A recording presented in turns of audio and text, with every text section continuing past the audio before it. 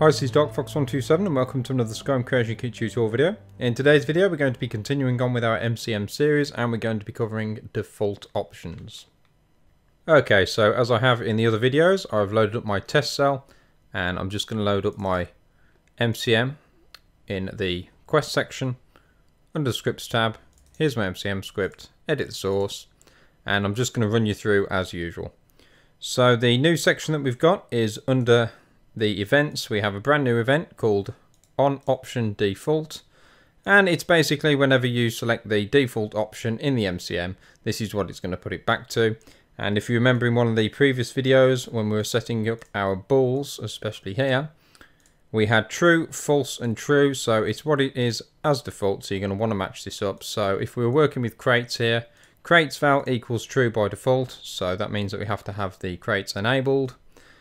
And let's say the crates were currently disabled and you just want it back to whatever the default is, you'll press the default button. I know that on the gamepad it's X, I'm not sure what it is with the keyboard, but you'll just do whatever you do on option select. So it would be this one to enable the crates. So I need the two usual lines here for sorting out the value, and then those two lines there for just enabling it and showing message. No point on getting if it's enabled or disabled because we don't care what it is, we just want to set it back to the default. And as you can see, I've just put those lines in there in on option default. So crates val equals true, set the toggle option, set the values, and crates enable, show message. And you could probably put set back to default. You can really put whatever you want in there yet again. But yeah, just make sure that this matches up with whatever you say that your defaults are on there. And it's as simple as that. So I'm going to go in game and I'm going to show you the default option menu working.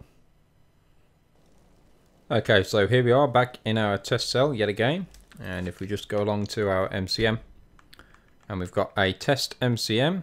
Again, I've sort of lost my logos for some reason, so my MCM image is gone, but that doesn't matter.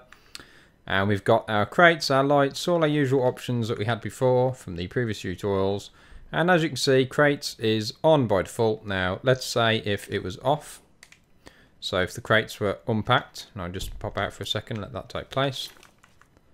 And go back in, and we want to set the default. The default is for them to be unpacked, obviously, and as you can see at the bottom left, for the gamepad at least, it's X for default option. And now when we tap X, puts it to the default, it says crates unpacked, and if we come out of our menu, our crates are back. So really dead simple, the defaults. And that is it for another Creation Kit tutorial video, so I hope you found it useful. Please let me know in the comments section below.